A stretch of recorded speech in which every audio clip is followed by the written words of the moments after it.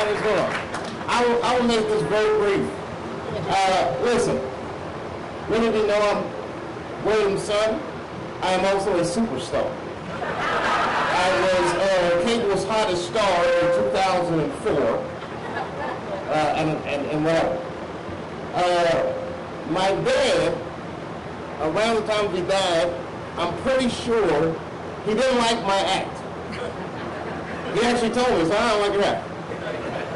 And it didn't make me feel bad because even though I'm a driven comedian, and it wasn't the kind of thing I did for my father's love, because it was readily available to me.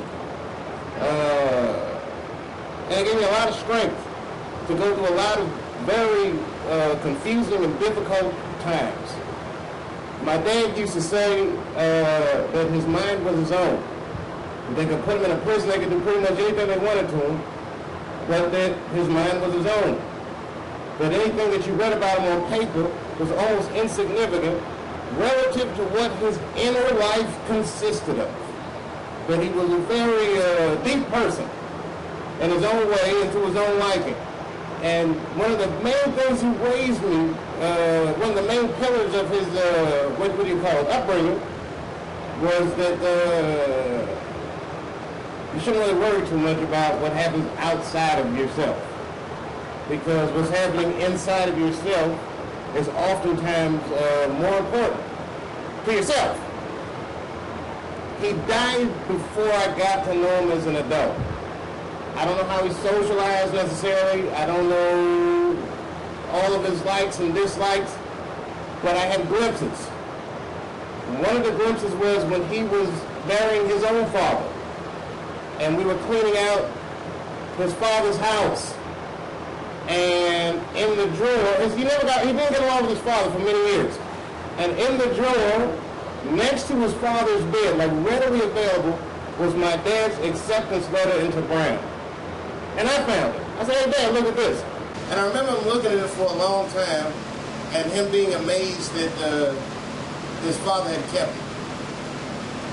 And I remember how important it was for him to reconcile whatever issues he had with his father before his father passed. And I remember feeling lucky that when he died, I didn't have those kind of issues. He did a good job. And one of the things he did, one of the many things he did that was incredibly empowering, and I'm not trying to talk too long. All right, I'll do it. Oh my goodness, ladies. All right, let me wind this up. But one of the most important things he did, I never realized, I'm a pretty conservative dude as an adult. And I never realized why my father raised me in a hotbed of hippie and communist activity.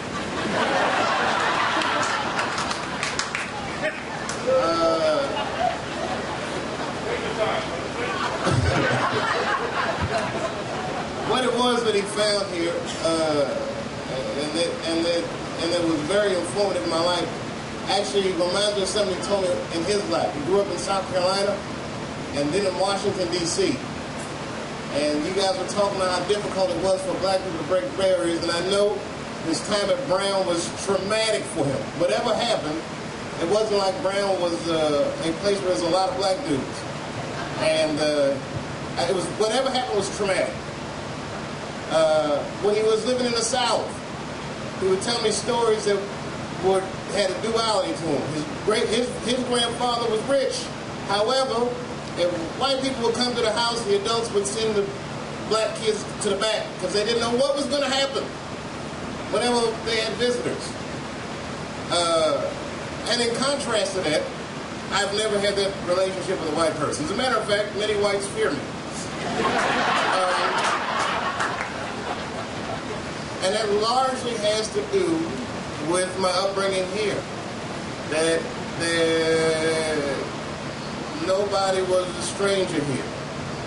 That pretty much everybody that I knew had an open home to me. And that everybody that I knew had a hand in raising me or keeping me safe. And it's something that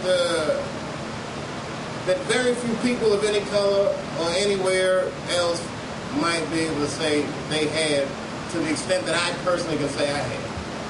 And so in honoring my dad, I gotta say thank you to all of you for giving him a context where he can just exist and be a good dude. Because to be a good dude, as many good dudes have shown you before, it's just not a comfortable thing to be. It's a very hard thing to aspire to. And so thanks for honoring him, because sometimes it's a pretty lonely, quiet road when you make a decision to try to transcend your own demons or be good or whatever it is that he was trying to do here with these hippies and communists. But the fact that you guys are honoring my father, it says a lot about the school, which I never was a student at, but it was definitely a setting in my life. It says a lot about the community, and it says a lot about my dad. And I appreciate you, and thank you.